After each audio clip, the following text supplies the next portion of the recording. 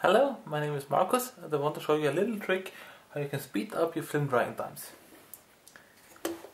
Here I have a test film that I put in one of my development tanks, and as you can see it's still soaking wet.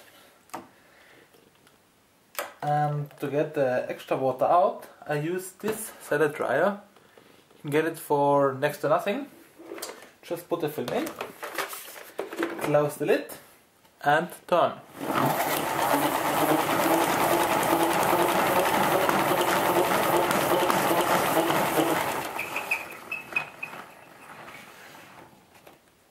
After a few seconds, almost all the extra water is out.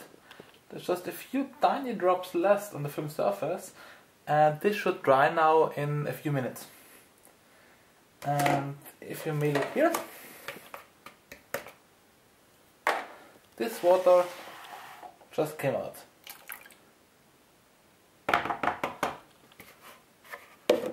Thanks for watching.